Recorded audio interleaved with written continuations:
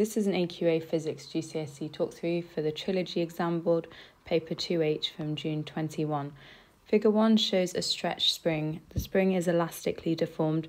What is meant by elastically deformed? It means that the spring will return to its original length when the force is removed. Remember, when the spring reaches its elastic limit, that's when it's been deformed and it won't go back to its original shape. So here's our answer. Describe a method to determine the extension of the spring. It's worth 2 marks. You want to measure the original length of the spring and then work out using the same ruler the extended length of the spring, and then do extension equals extended length minus original length.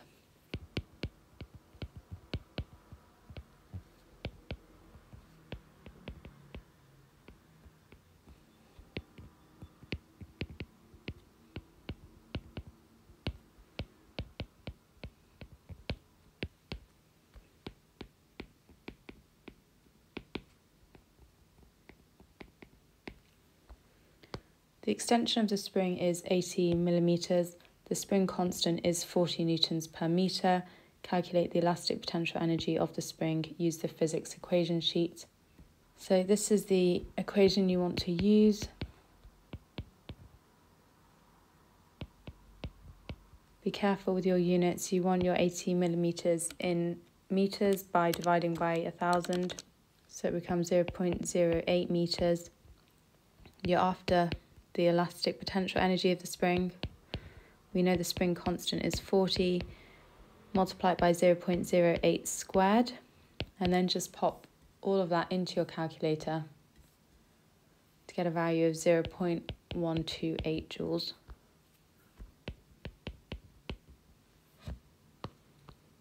Write down the equation which links extension, force, and spring constant. It's up to you if you write it out in words or in letters. Force is spring constant times extension. A force of 300 Newton acts on a different spring. The force causes the spring to extend by 0.4 meters. Calculate the spring constant of the spring. You don't have to rearrange the equation if you don't want to. That's completely up to you.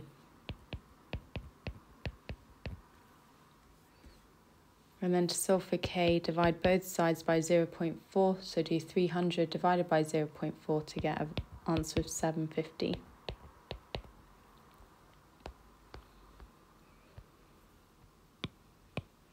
Professional rugby players wear a tracking device that measures their velocity and acceleration. Figure 2 shows a person wearing a tracking device. The player is tackling another player who is running with the ball. Velocity and acceleration are both vector quantities. What is a vector quantity? It's something which has both direction and magnitude.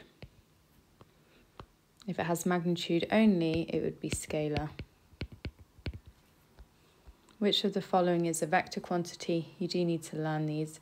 It's actually displacement. The rest of these down here are scalar quantities. Figure 3 shows a velocity time graph for the player running with the ball.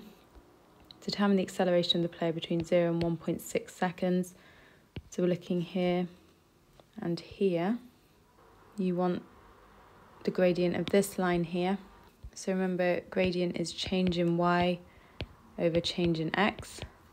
So what's our change in y? 4. Our change in x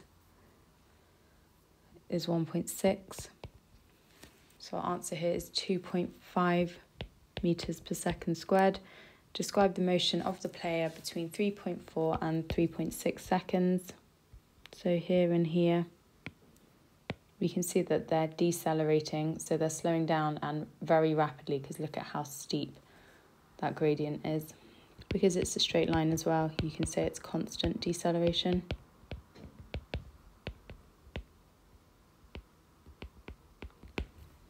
The force exerted on the player when she's tackled causes her to accelerate. Write down the equation which links acceleration, mass, and resultant force. Force equals mass times acceleration. The player accelerates at 25 meters per second squared when the resultant force of 1800 newtons acts on her. Calculate the mass of the player.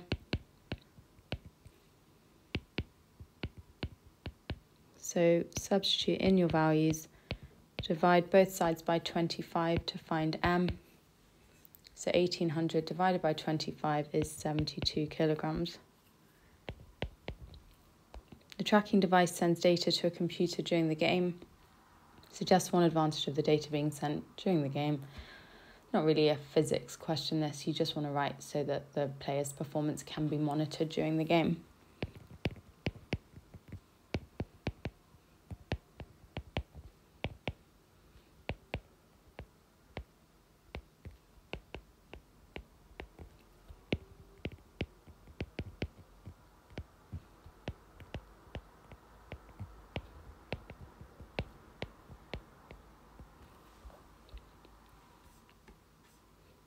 A student made water waves in a ripple tank. Describe how the frequency and wavelength of the water waves in the ripple tank can be measured accurately. Remember the wave equation is wave speed equals frequency times wavelength, by the way. Let's start by placing a meter ruler at the side of the screen at right angles to the wavefronts. Then take a photo of the shadow produced on the screen and then use the meter ruler to measure the distance between two wavefronts, and that will tell you the wavelength. So we'll write that first of all.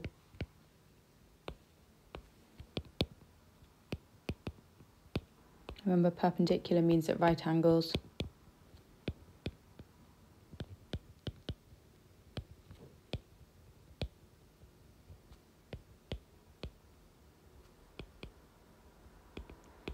Now we need to measure the frequency of the wave, which is the number of waves per second. So let's literally say that, count the number of waves that pass a given point per second.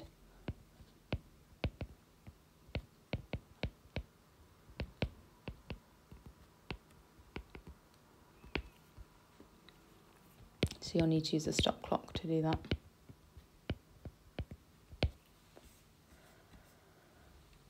The student recorded values for the frequency and wavelength of the waves in the ripple tank. Determine the mean wave speed. Let's start with our mean frequency, so add these up and then divide by 3 to get 9.5 as your mean frequency. Now let's find our mean wavelength. So again, add these three numbers up, divide by 3. One thing to be aware of though is once you've done that, you do want to actually divide by 100 in order to change your units into meters. So once you've done that, you'll have a mean wavelength of 0.02 meters.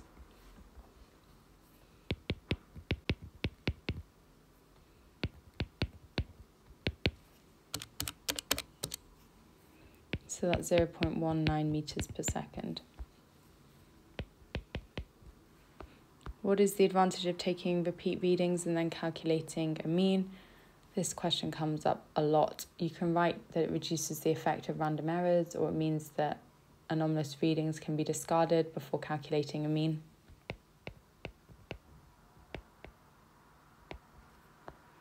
The speed of the wave is affected by the depth of the water in the ripple tank. The deeper the water, the faster the wave. Explain how the depth of the water affects the wavelength of the wave if the frequency is constant. Again, you want to use this equation to help you. If the V value changes, for example, that V value increases because it's a faster wave, and we know that the frequency is constant, what does that mean about the wavelength for these other two facts to hold true? Well, it means that the wavelength must have also increased.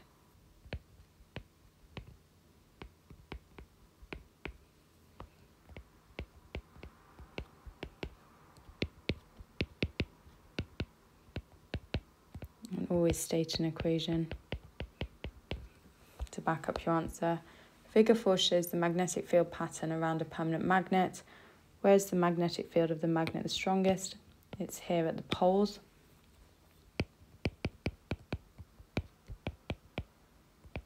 How does figure 4 show that the strength of magnetic field is not the same in all the places?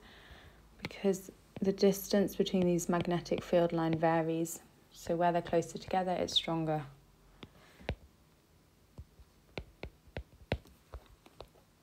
Figure 5 shows the electromagnet being used to separate iron and steel from non-magnetic materials. Explain one reason why an electromagnet is used instead of a permanent magnet. It's so that you can turn the electromagnet on and off in terms of its magnetism, because you wouldn't want all that scrap metal to be stuck to it permanently. You need to be able to separate all your steel and iron out from everything else. So the electromagnet is easily demagnetized, meaning you can easily separate the scrap metal. Pieces of iron and steel are attracted to the electromagnet. Name 2 other metals that would be attracted to the electromagnet. This is the same question as what metals are magnetic. Other examples include cobalt and nickel. The design of the electromagnet cannot be changed. Give 2 ways the force exerted by the electromagnet on a piece of iron or steel could be increased. These questions get asked so often. You want to increase the current in the coil of the electromagnet, or in this case, bring the electromagnet closer to the pieces of iron and steel in order to increase that magnetic force.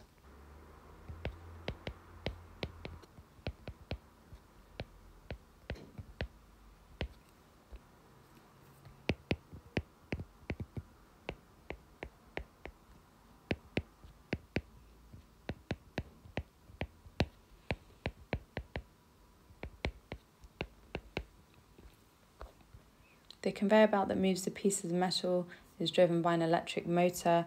Figure 6 shows a simple electric motor. The length of the YAB in the magnetic field is 120 millimeters. Before I even read the rest of the question, I'm just going to get that into meters. There is a current of 4 amps in the wire, so that's I. The length of the YAB experiences a force of 0.36 newtons. Calculate the magnetic flux density between the magnets. Give the unit. So the equation you need looks like this, which states that force is equal to the magnetic flux density times the current times the length. And now just make sure you're substituting everything in the right place. So after B, we know the current is 4 amps, and we know that the length of the wire is 0.12 meters.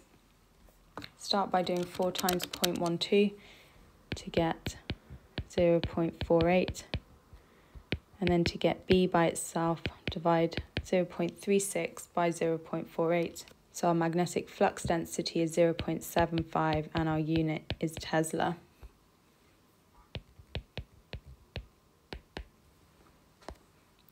Fleming's left-hand rule can be used to determine the direction of force on the YAB. Complete the labels on figure 7 to show Fleming's left-hand rule. So remember your thumb, M, shows the motion, the force. First finger shows the F magnetic field direction. Second finger contains the C, which means it's the direction of the current, and that's how I always remember it. Different parts of the electromagnetic spectrum are used in medical imaging. Figure 8 shows an image of a person's hand taken with an infrared camera.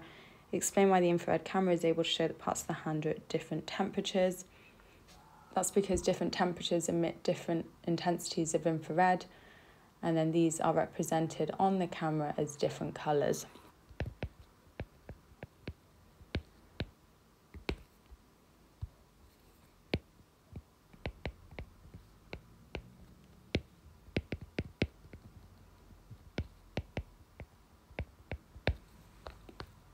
Infrared has a range of wavelengths from 700 nanometers to 1 millimeter. Remember, 700 nanometers is the same as 7 times 10 to the minus 7 meters.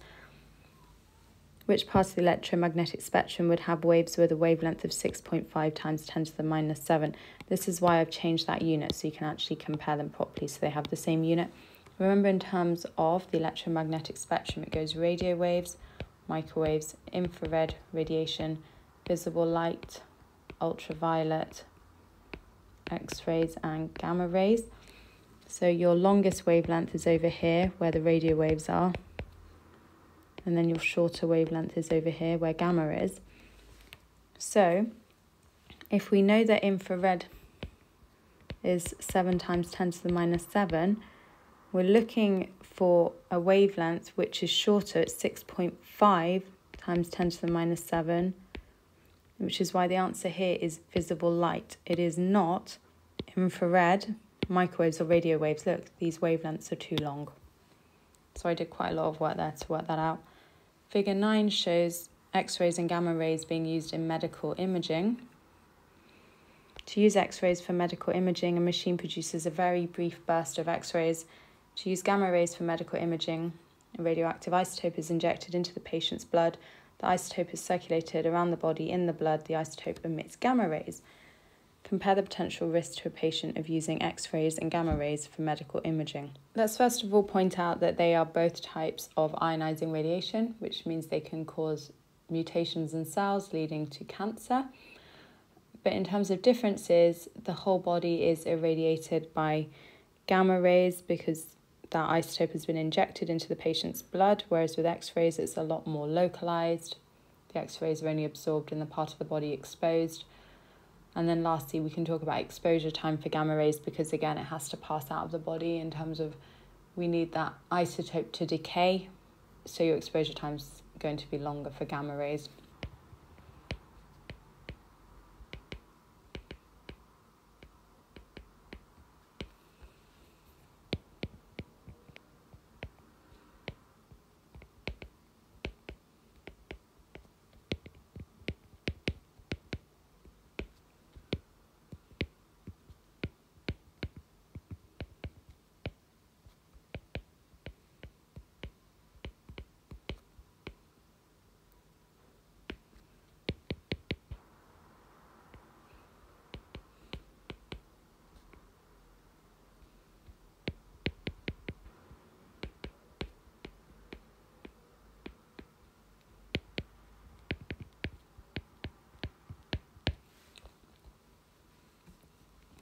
X-rays are produced by colliding high-energy electrons into a metal target.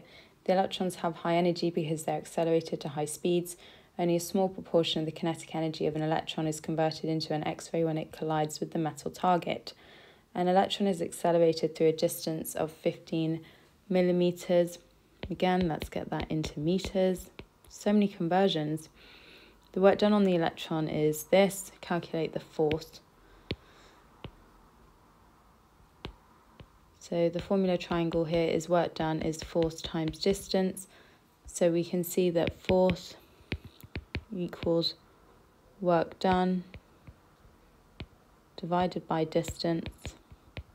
Remember, the beauty of formula triangles is that you cover what you're after and then it tells you, look, it's a divide here. So our work done was 1.2 times 10 to the minus 13 joules divided by distance 0.015. Put that into your calculator and get 8.0 times 10 to the minus 12 as your answer. The metal target is made from tungsten. Tungsten has the highest melting point of any metal. Explain why using tungsten as the metal target enables the X-ray machine to be more powerful. That's because when those electrons collide, it causes a heating effect which will increase the temperature, and therefore if you use tungsten, which has such a high melting point, it does mean that more electrons can be collided per second compared with using any other type of metal.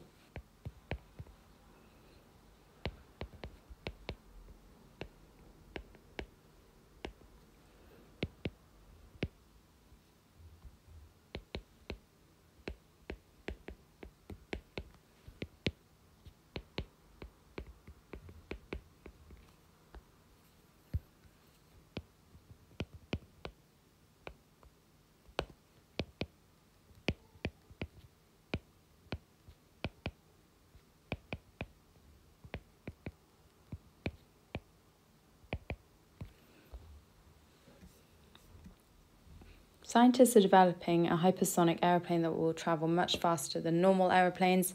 An aeroplane accelerates from a low speed to a high speed with the engines at maximum power. Explain why the acceleration is not constant.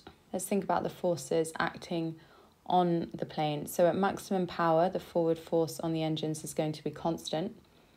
And remember, as it accelerates, more air particles are hitting per second and that air resistance is acting in the opposite direction, and it will increase as the plane accelerates. Now the resultant force will be the difference between the force on the engine subtracted by the air resistance, and therefore over time that resultant force will decrease. And then finally you need to mention that acceleration is directly proportional to that resultant force. This is a very hard question. So at maximum power, the forward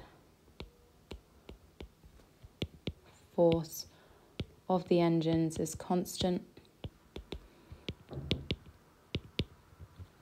As the plane accelerates, the air resistance increases. For me, this is the most straightforward mark to get. Then we're pointing out what that resultant force will be made up of. So it equals the force from the engine minus the air resistance. And then because the air resistance increases, we know that that resultant force will decrease, and the acceleration is directly proportional to the resultant force.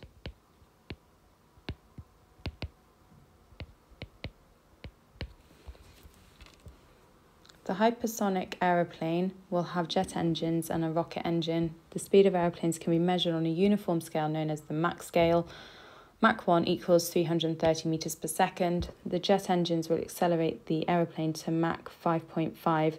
The rocket engine will accelerate the aeroplane from Mach 5.5 to Mach 25.5 in 300 seconds. So there's a time value. Let's get that Mach into something we understand in terms of meters per second. So do 5.5 times 330 to get something tangible. So that's going to be 1,815 meters per second. And Mach 25.5 is 8,415 meters per second. The average resultant force on the airplane when the rocket engine is used is 630,000 newtons. So there's a force value. Calculate the mass of the hypersonic aeroplane. Give your answer to two significant figures. It's worth 6 marks. Right, let's get into this. So we know we have to find the mass. We've got a force. So this equation is going to be important, which is force equals mass times acceleration. However, we don't have enough information yet to use that. We need to find the acceleration, which we can find over here because we have an initial speed, we have a final speed, and we have a time value.